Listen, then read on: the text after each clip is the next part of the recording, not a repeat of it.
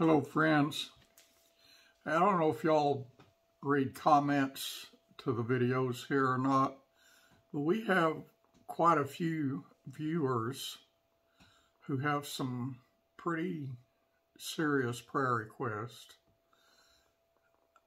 A couple of them I communicate with outside of YouTube, and most of them, though, we just communicate through the comment section here. I want to ask y'all to join in praying for these people. I'm not going to call them by name, but there's quite a few, and most of them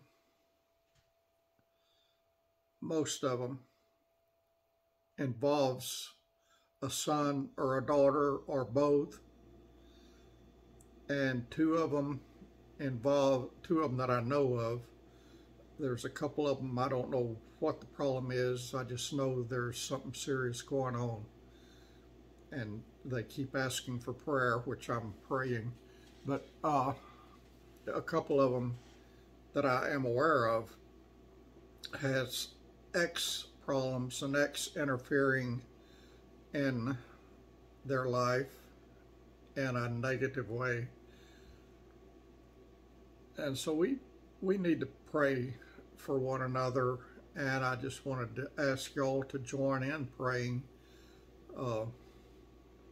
One that is really on my heart, that they all are. You know, there's children problems with several of them, and those are very dear to me.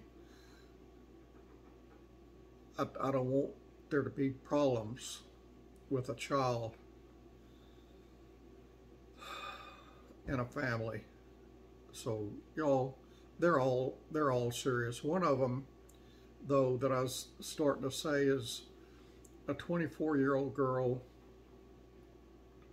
whose lung collapsed unexpectedly driving down the highway, and she suddenly had intense pain and couldn't breathe. Went to the emergency room at the hospital and was admitted, and her lung had collapsed for some reason. Never had a problem with it before, and then all of a sudden it collapsed, and they got it reinflated, but her chest cavity was full of escaped air from when her lung collapsed, and that created a problem, and then it went on to another problem and another problem and another problem. And I was told by her mom the last few days that she's got emphysema. A 24-year-old girl, a 24-year-old young lady, I never heard of anybody that young having emphysema. And now they had some drain tubes in her lung or in her chest cavity somewhere, and they took them out, and now they had to put them back in, and they're trying to get her into surgery, but there's all kind of problems. So y'all just pray for these. The ones that has children, and there's several of you who has children, asking for prayers for your children.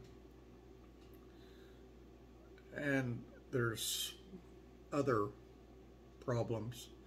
We all have problems, but y'all, we need to be praying for one another constantly. And I just wanted y'all to pray. Y'all, you've seen some of the prayer requests in the comments. I've seen some of them. Some of them is finances. They're just every kind of problem you can imagine, just about. So y'all pray for one another if you don't mind. And I got a few scriptures I want to share with you. Matthew chapter 11, verses 28 through 30.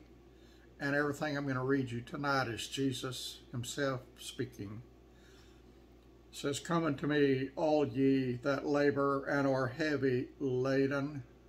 And a lot of us are heavy laden, a lot of us. And he says, "And I will give you rest.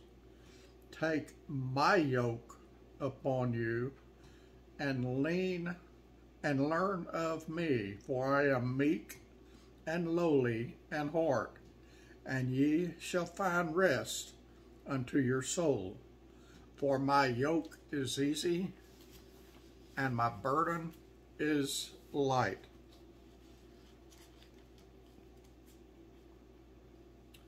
And then over in Mark chapter 10, verse 27, Jesus again speaking says, and Jesus looking upon them saith, with men it is impossible, but not with God, for with God all things are possible.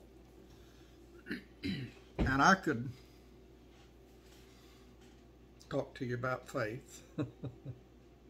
We've got to always keep our faith, friends, and we need to do intercessory prayer. We always need to do intercessory prayer for other believers, for the lost, for the brokenhearted, for the ill. We need to be interceding in prayer for others every day. That's it for today. I've got something exciting rattling around inside my bald head. I just hadn't pulled all the strings together yet, but don't know when I'll be back. But anyway, y'all pray, please. God bless you, friends.